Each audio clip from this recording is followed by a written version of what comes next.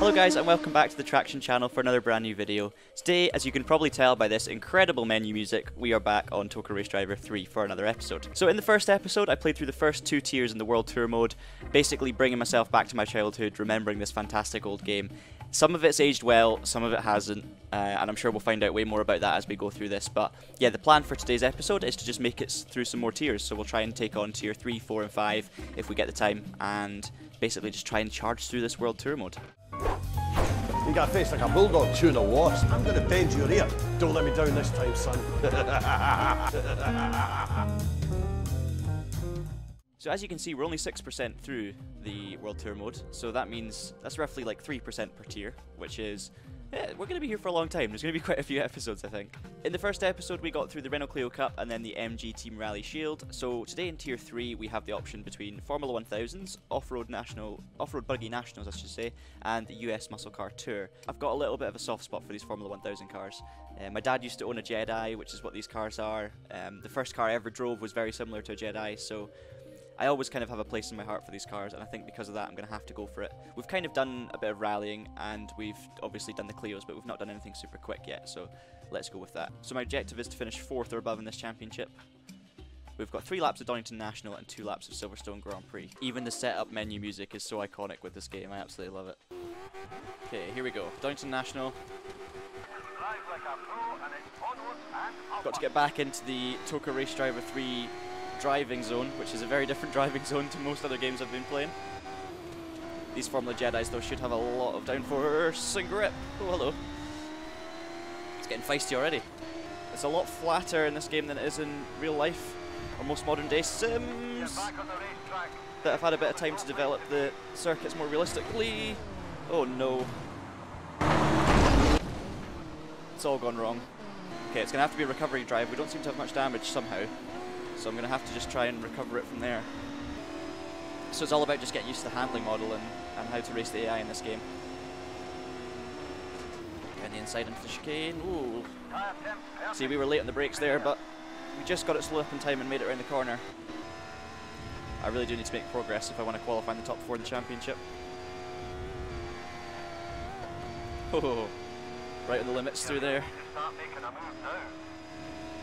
I'm not even making any progress on the guys in front, they're too fast.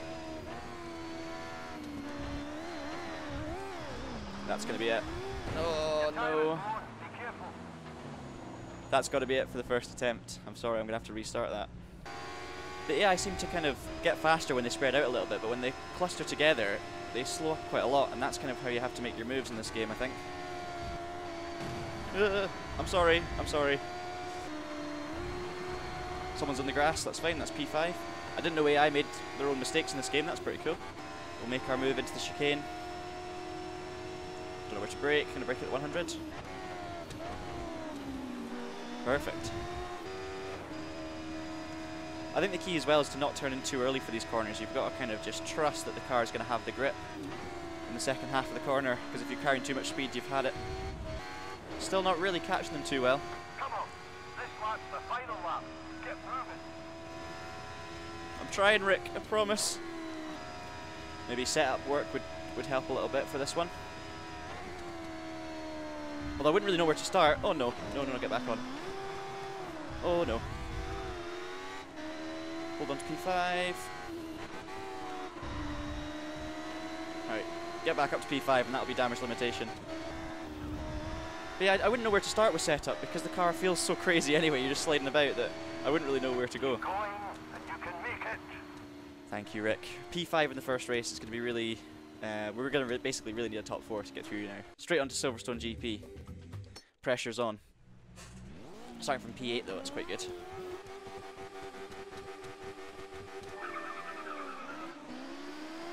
Wasn't too bad a start, but we still got munched by all the AI.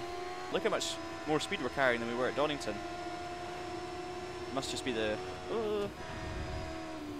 Seems to be to do with the elevation changes, right? We've got Kent in P4, one of the rivals. He's got a colour on his head. I think he was 4th maybe in the first race. Or 3rd, sorry. Okay, we're going to get past Kent. Oh, they're all slowing down so much in the straight. This is beautiful. We need to make progress while we can, because once they speed up a little bit, it's going to be much harder. gonna make a move down here. Okay, we're up into P3. He's so motivational, is our Rick. He's properly gets you going. He's angry when you do bad. He's delighted when you make any moves. He's living life on the edge. He really is. Oh, that's gonna lose me position. Get it back. Nope. Get a good exit. This is quite a good wee race. Oh, he moved out of the way for me. Thank you so much. The game definitely seems to give you more grip if you turn in a little bit later and on the racing line. It actually seems to make quite a big difference. Because I've been turning in too early quite a lot, and then I've been just drifting through the whole corners, but it feels like when I turn in a bit later, you get so much sharpness in the turn, and it actually works quite well. I think it's probably designed to be good in a controller, and that would make sense, because you can't be as precise with a controller. No, don't go wide. No, he's got me. Oh, he snuck down the inside. I'm gonna have to take P4 and hope it's enough. Unless I can get him on the line, can I? No! I don't think I got him. Stayed P4. Oh, I really hope that that's enough to qualify. I'll be so annoyed if we miss out by like 1 point after that. What's it gonna be? I'm scared. I'm scared. Oh. We did it by 1 point. Alright. Look how close that is though. I was only 2 points away from being 7th and I was 3rd. Oh, that was a fun wee championship. 3rd place, and we've unlocked tier 4. We've got Super Truck International Series, we've got the Baja Motocross Series, and the Japanese Works Cup. I've already done a couple of circuit racing events. I've done the Formula 1000 and the Clios. So the Japanese Works Cup, although it's a different type of car, I have done circuit racing. Same with the truck series. They're really cool. I do want to do them at some point, but I haven't done the rallycross type circuits yet. So I'm thinking of doing the Baja Motocross Series. Finished 4th or above. We've got our Pro Baja Duneracer, and we've got a couple of tracks. These are some of the best fictional circuits on games, by the way. I love these wee tracks, especially the National Dirt Raceway. What an absolute classic that one is. Okay, we're racing for Steben Autosport. Let's do it. Yes, we have a Rick cutscene first. Look at that. Judging your speed is vital when approaching jumps. Too slow, and you'll fail to get enough lift to clear a jump. Too fast means you're going to overshoot. Overshooting means stay in the air too long, and that's going to slow you down. Okay, so we've got Dirt Raceway 4 up next. We're going to go for it. I'm thinking of using Swingman for this one because the side-to-side action will be, and the weight where the back wheels are placed will be quite important. They're quite powerful, actually.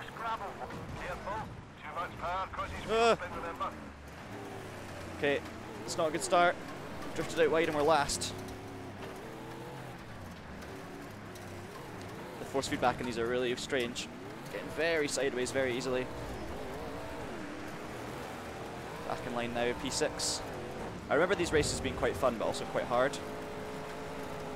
Oh, don't hit the wall. That, it looks like a tire wall, but I'm pretty sure it's solid. Around the outside of these guys. Oh, it's beautiful. Up to P4. Can we take the lead on the end of lap 1? No, I'm going to run wide.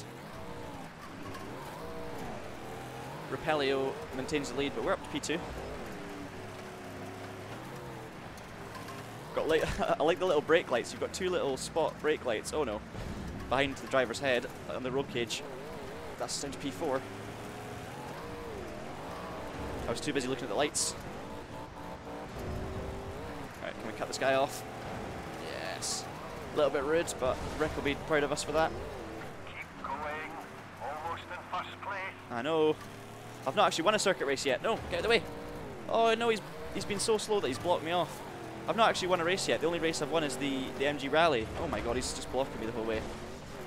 That was a serious smash. Can't. Oh no, no, no, no, no, no, not now. Not now. Go. Oh wow, that's a really bad ending. We're still in P2. No, we're not. Can we hold on to P5? We can do this. You've just Oh, they were so slow in all the wrong places. Like I kept catching them and then not having anywhere to go. And because the steering's 2005 TOCA Race Driver 3 steering, you can't really like change your line that easily. It's hard to explain, but I screwed that up by being too close to the guy in front, basically. I should have gone wide like I did on that one. But hey. Come on, get stuck in. Take the lid off. You can do it. Don't let me down this time, son. I'm sorry, Dad. So another P5 finish, and we're up on the ropes once again. With International Rallycross short to go. Similar to the last one in the Jedis, we kind of just need to get a top 4, top 3 to have a chance. But I definitely... Oh my god, is that a good start? Have I just gotten a good start? These things are good fun to race, I'm not going to lie. The handling is really bizarre and quite frustrating when you get it wrong like that. But when it's going well, it's really nice. Oh, get straight.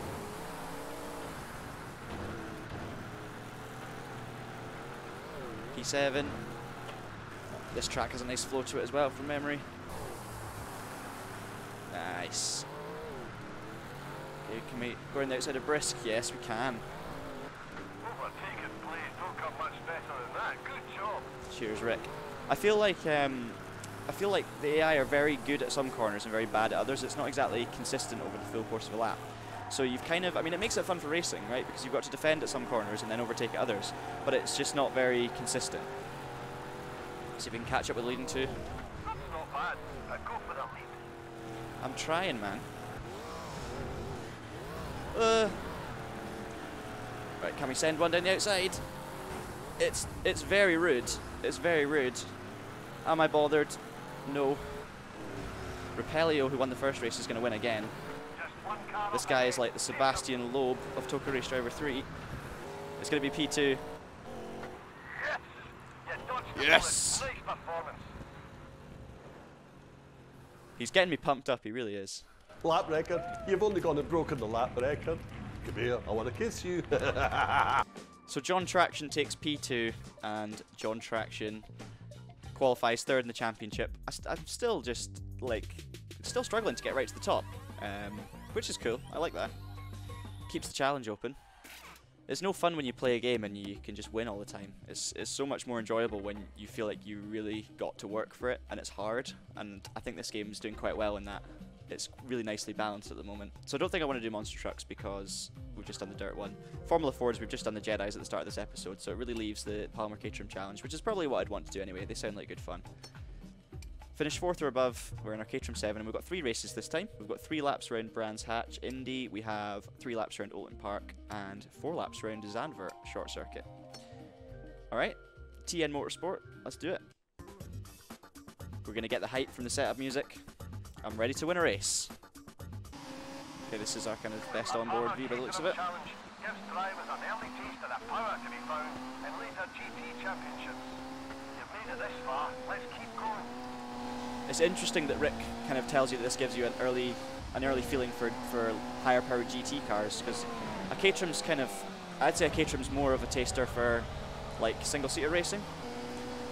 Okay, we made a nice move there up to P8. We're going to go around the outside, up the hill. Beautiful. Send one down the inside of the banana car. You just showed great overtaking there. Harvey in 3rd, that's the name of my road car. He's going to have to be a rival of mine. Or maybe he could be my friend. Right, we've got our teammate in front. We're going to try and get down the inside. Move made. P4 it is.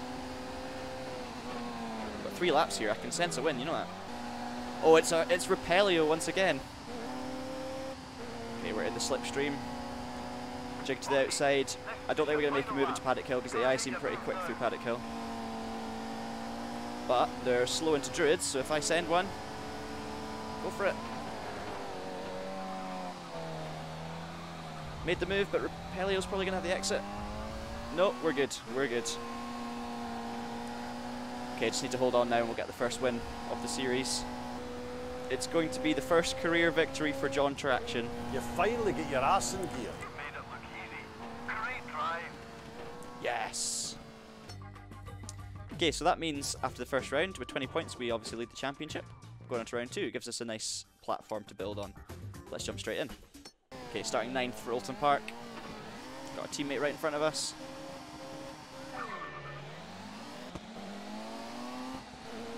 Reasonable start, actually. It's a very wide version. Sorry, Banana. It's a very wide version of Bolton Park. Of course, a big thing about these old games is that these tracks were designed obviously in a totally different way to what they are now. Where they're all laser scanned and fancy technology. I don't know what they did to design this, but it's shaped like Bolton Park, but I think that's probably where the similarities stop. It's a lot wider and a lot flatter, which seems to be a kind of consistent thing. Oh, hello. Nice slide. But yeah, the elevation changes are not caught very well in this game, and the width of the circuits, but obviously the corners and the shapes are pretty good. So I feel like it's maybe been taken from a 2D map picture or something. Meanwhile, we've just taken the lead on lap 1. I have to say, these Caterhams are probably the kind of, I guess, the most intuitive to drive so far. Like, the handling model of this game suits these Caterhams quite well. It feels a little bit more predictable. But I'm really looking forward to getting further into this game, because you've got officially licensed DTM with all the drivers and teams. You've got officially licensed V8 supercars. There's all sorts of cool stuff. This Caterham series is proving to be the most straightforward so far. Don't want to jinx it. I'd say you are safely at the top end of this championship for now, so stay there. Thank you, thank you. 2 wins in a row then for John Traxion. Lake second. Repelio down in 11th for that one. Okay, our final round is Zandvoort. Obviously the old Zandvoort, but it seems to be like a mini version. I think I remember this is actually like the infield part, so it doesn't go anywhere near the pit straight. It's just the kind of middle sector of the lap, but in a loop. See what we can do from P10.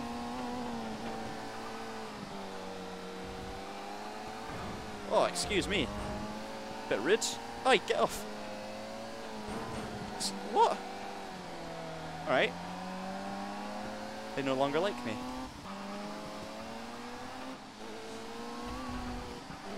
I'm going to try a few different camera angles just to see what the handling feels like.